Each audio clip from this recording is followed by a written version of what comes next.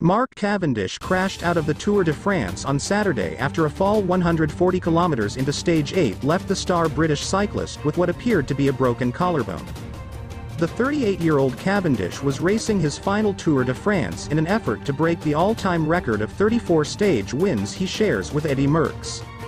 The Astana rider was ashen-faced as doctors closed the ambulance door on his bid to set the new record, which escaped him by a whisker on Stage 7 at Bordeaux on Friday. Headed for victory on the banks of the Garonne River, a chain slip saw Jasper Philipsen beat him to the line and deprive him of a landmark stage win.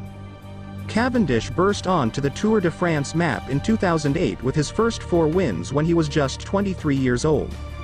His iconic celebrations were drenched in bravado and made such good television he attracted a new generation of fans to the sport. A student of the fine art of the sprint lead out and a bullish competitor, the Isle of Man native matched Merckx on 34 wins in 2021.